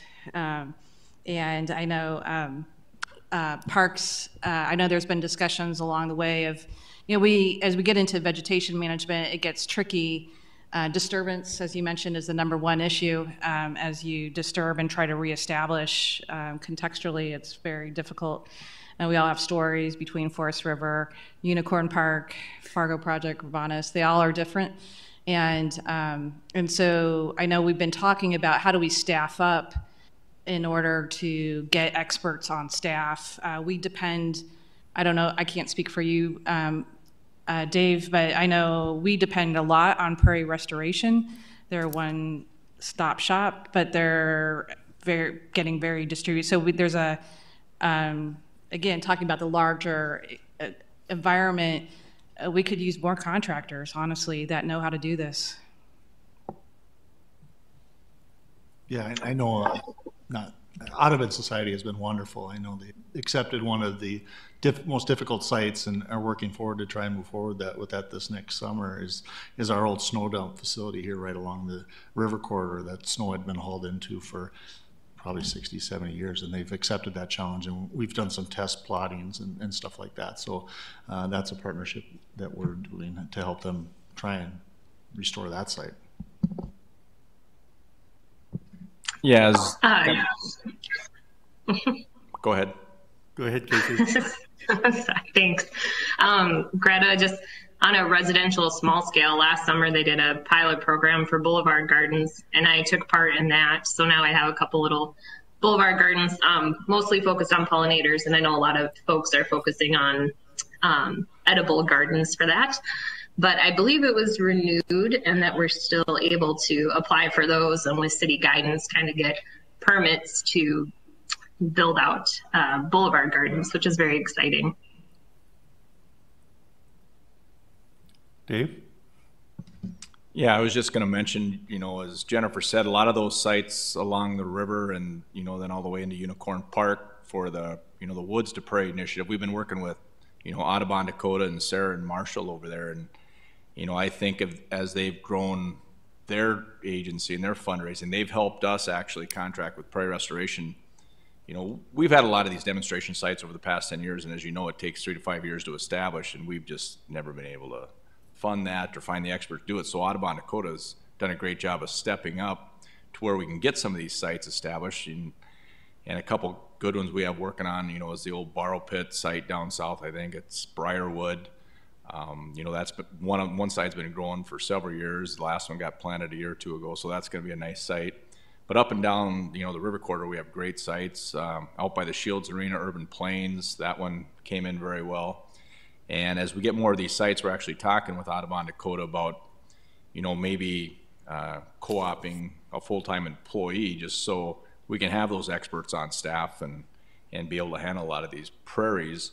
You know, on smaller site demonstration plots, we're actually incorporating these pollinator gardens into the neighborhood park. So, you know, while we're trying to get more in town, you know, maybe kids can go to the neighborhood parks and kind of check, you know, it's maybe a little kidney bean shaped planting, but you kind of see, you know, some of the native plants and flowers and butterflies and bees out there. So, yeah, I mean, Audubon, Dakota is like, you know, they've just increased the awareness and they've done such a good job of fundraising, so they've really taken the ball and ran with it.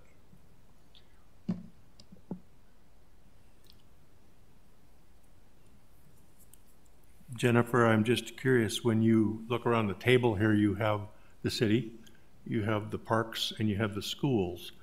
I'm just curious if you had a policy recommendation that we could all take home and go, that's important, we really should aim toward that. What would you tell the city and the parks and the schools? This is what you need to do. Start here, do some of this. I mean, I'm just curious what your roadmap for us would be. It's a huge question. Gosh. Roadmap or wish list? Both. I think that starting with, you know, corridors around highways would be really important and really helpful. And then bringing it into kind of closer into the city. And seeing, even if we started small with things like Dave mentioned about, bringing education gardens, pollinator gardens within, like Island Park, for example, you've got this massive green space, but it's largely unnatural. So bringing in kind of some little areas that are natural with maybe a little sign that teaches people about that system and how it works and what it does and why it's important could be something that helps to promote that and get people more interested in seeing that in their yards. Yeah, it's a huge question. If anything else comes up, I'll get back to you. What I'd be hoping for is that if anybody has action suggestions for us, don't hesitate ever putting those ideas forward, because maybe one of these days we'll embrace one soon. And then we can report back, this is what we've done. We've decided to do this, and we've decided to implement it. We've decided to go down this path. Couched in all of my thinking is, what can we do? How can we do it? It's not just the wish list, it's the roadmap of the first thing you do is this, and the next thing you do is this. But there's my head's spinning after your presentation with thoughts about our environment and our culture. Nicole. Yeah, I was going to say, Jennifer, thank you very much too for, I love your last slide on the benefits and the 2030 Fargo Comprehensive Plan. And Commissioner Strand, I think that's the connection, right? So that Go 2030 plan, in terms of the planning department, we have that earmarked, if you will, for in probably 2 to 5 years for an update. And also, we talk a lot about how do we update you all on what we're working on. And, a lot of these types of programs, and like the programs Julie was talking about, are really into the weeds of operations, but the general public wants to know. And then we have really, I'm not trying to be trite here, really smart people in our organizations and in our universities that have, a ton of interest and knowledge as well. And so I know that's one of your goals, is how do we connect that those interest groups with our day-to-day operations. A lot of that's done behind the scenes on, we go to Riverkeeper meetings, we go to, discussions on that. But when we're in our day-to-day operations, we're just kind of, nose to the grindstone trying to get it done. And so it's like, how do we build those communication networks? And I love the inclusion. I think the policy recommendation is, how do we include ecosystem services into our financial model and into our finance model, into the ROI study that's getting ready to come forward.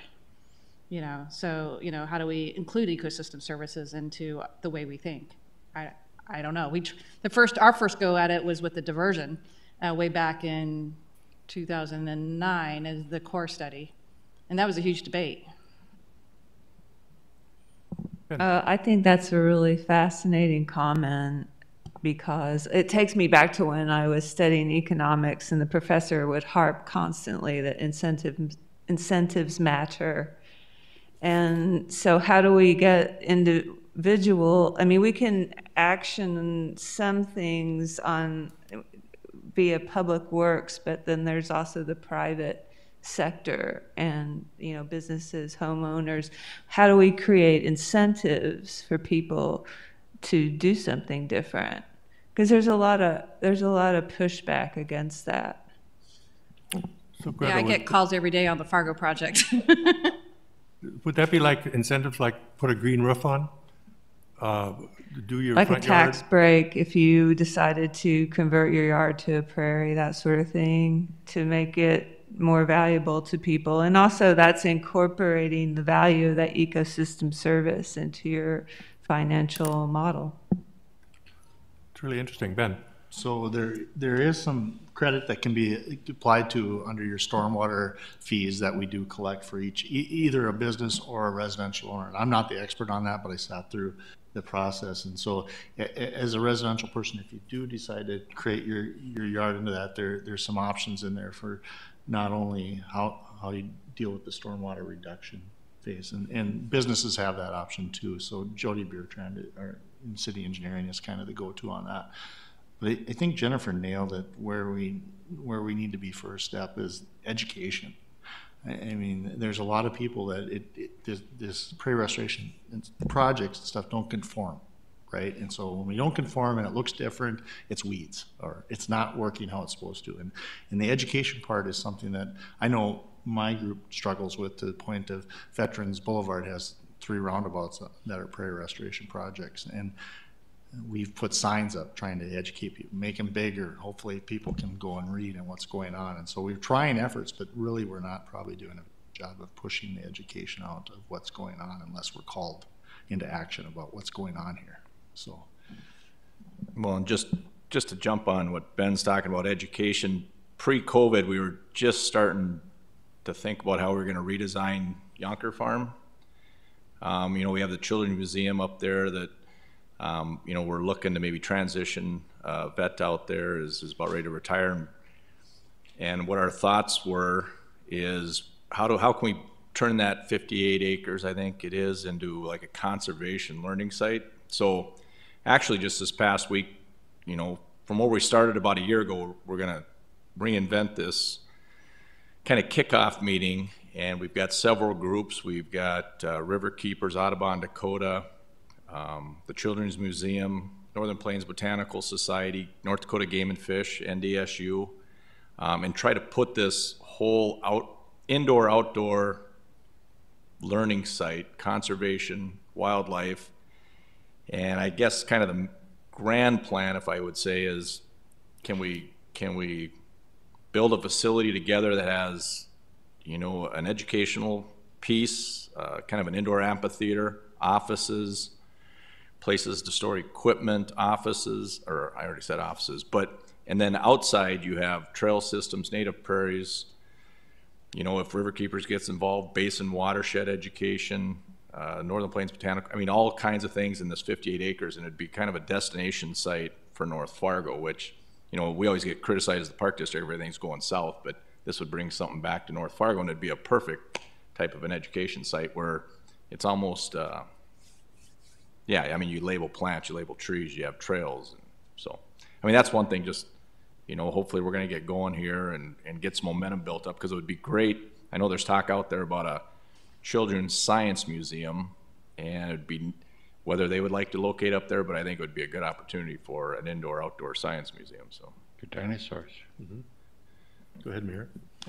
Well, I just think it's good to have a discussion on policy, because you had some trees you had to cut down and people were not educated on how much thought goes into that and what has to happen in those regards.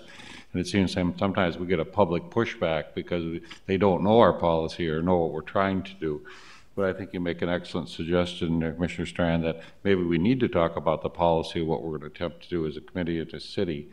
And green is really popular right now. President's trying to fund some of that, so there may be some funding that we can find to help in some of this. But I think it is time to do that, because with the diversion, I think we have 8,000 acres that we have to figure out what to do with and how to maintain it and what to do with it.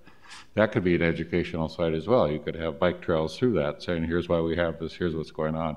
Great presentation, really enjoyed it, and I know Governor Burgum really likes the fact that the prairie grass goes so far down and can be utilized as all the things you talked about today. So really an education, John. Just 2 great presentations today. Thank you. Anybody else with anything for Jennifer? You know, I have something in my mind, and I'm not sure it's way out there in orbit relative to our local focus, but it haunts me. And I'm not sure how many of you are from here, this region originally, but when I was a kid, I was born in the mid-50s, we saw a disappearance of the wildlife. We saw the birds disappear. We saw the wolverines disappear. We saw the porcupines disappear. We saw a complete disappearance. And people debated for decades what happened. You know, some thought it was radioactive fallout from testing down in, you know, in the southern part of the country. And then later on, some people suggested it was DDT. You know, so in that context, and Greta, this gets into your arena, but you know, when I go home now, I'm inhaling Roundup nonstop during certain seasons. And there must be some really bigger connections to some of our bigger actions to even at the local level. And I'm not sure how to phrase this, but we're charged and compelled to act big and small. Do you have any just initial thoughts on us as how we go forward, not just for here and not just for the schools and us and our parks, but for the region? I think with something like the diversion project and what we choose to plant in this area is a way that we can kind of lead by example. This is a really great area to, specifically to put a tallgrass prairie ecosystem where you've got the services that are provided in soil stabilization. We don't have to worry about it kind of washing away. So I think that in one sense, kind of leading by example on that project, because, as we know and you mentioned, the diversion project, is kind of surrounded by quite a bit of controversy. So we have the opportunity to promote a native and dying ecosystem, bringing in kind of the positive aspects and using that to promote pollinators, which is a hot topic right now, promote birds, and kind of continue on in that direction, I think would be really great. And our time is running short, but like Ben's dealing a lot with pollinators and monarchs, but that's a local example right now, moment present, of a topic that humanity does care about our impacts on other forms of life. And there's no doubt about that. We've gotten that pretty loud and clear. Anything else for the good of the order? Thank you very sincerely. And Julie, and thank you, Jordan. Thank you for your presentation.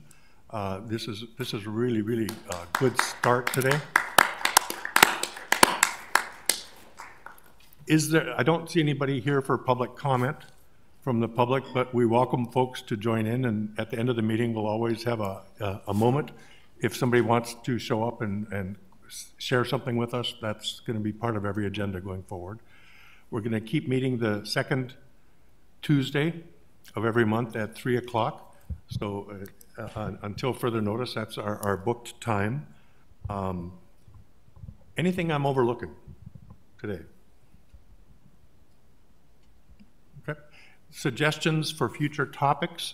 Do not hesitate letting Bruce know, and me and us, ideas for presentations down the road, things that we can look at that will fit, because we're gonna keep learning. Bruce, any Mr. final words? Chairman, I'll let a couple of weeks go by, but I'll send everybody out just kind of a teaser for agenda items. If something strikes you over the next couple of weeks, always looking for agenda items. It was kind of a shot in the dark today, these two presentations, but I've never been prouder. So it's just great, just really great. So thank you. And thank you, Bruce. And one last thought is, let's hold ourselves accountable. And let's remind ourselves of these topics, and hopefully down the road we'll be able to look back and say, we did something here. We took this discussion and we leveraged it into constructive, positive, futuristic change. So we can give ourselves permission to advance topics and ideas and actions and policies that will have an impact relative to the context of what we're doing here at this table.